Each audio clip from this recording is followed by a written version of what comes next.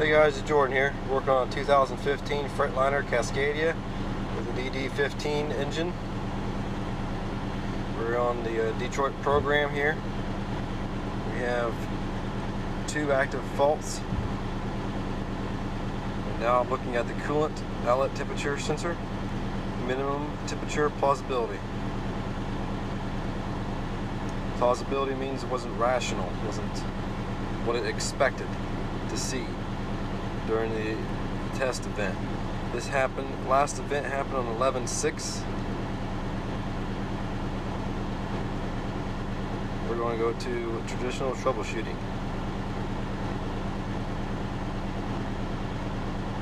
Basically get the truck, get the engine, the operational temperature, which I am doing a regen now, not right now, a mild one, so I can get the temperature raised fairly quickly rather than just putting my foot on a pedal, spinning 45 minutes to get it up to temperature sitting still. This is what the flow chart looks like for this fault code.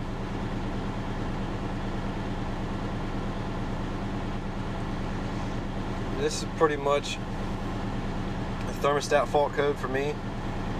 I've replaced a lot of engine thermostats on a newer DD15. Like I said, this is a 2015 model. You just get stuck, freeze up, then they get unfroze and they work fine, intermittent. I guess I'll finish up running down the flow chart here. That is it.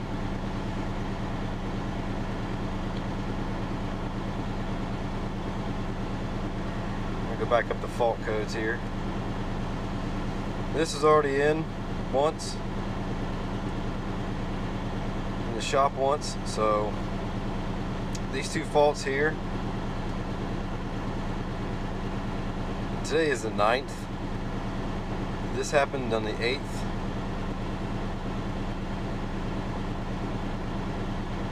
This here also happened on the 8th.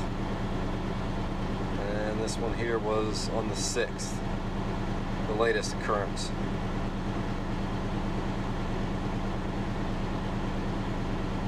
If I'm reading this fault code, engine coolant inlet temperature circuit failed high, it mean to me that the sensor was just unplugged and it's not active as previously confirmed. The same way with this,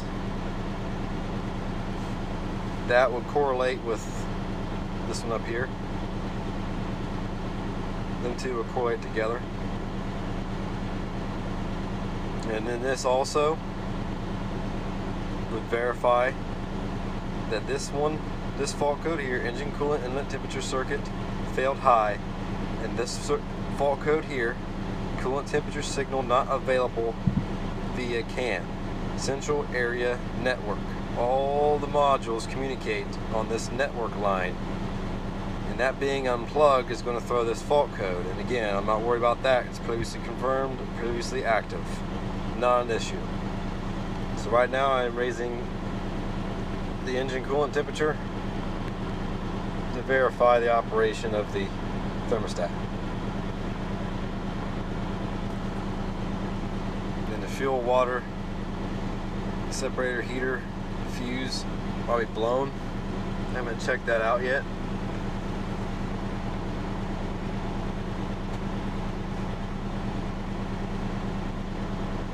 Alright, now I'm just waiting on the engine to get up to temperature.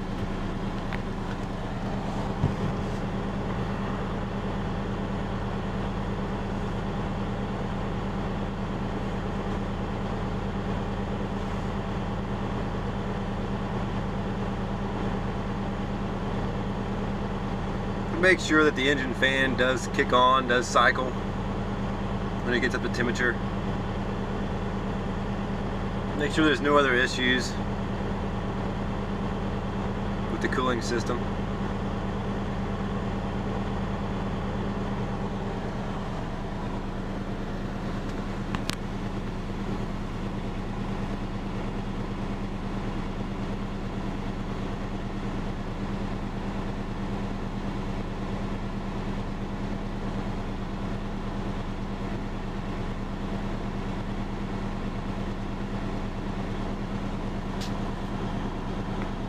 but I will be ordering and replacing the engine thermostat.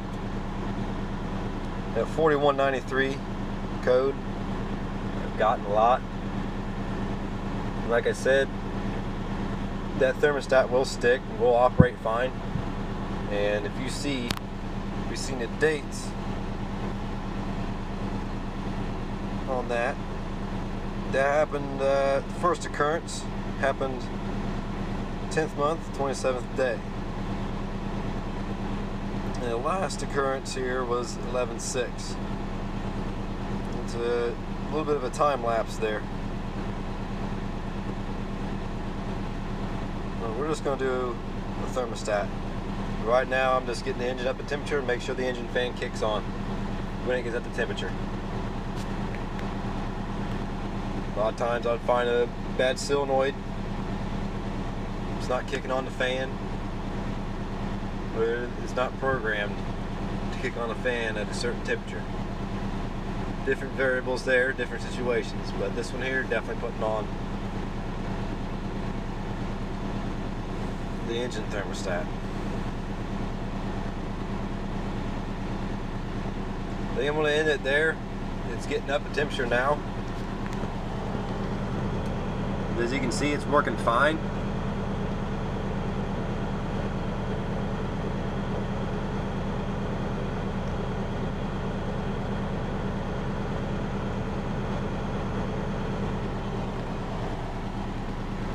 But again, be very careful in the way that the fault codes are worded. And in my case, the way it's worded and the dates, which was yesterday, is when this truck was in the shop. They'd ordered a sensor. I don't know which one or what one they did, but there's two different. There's two different sensors for the coolant.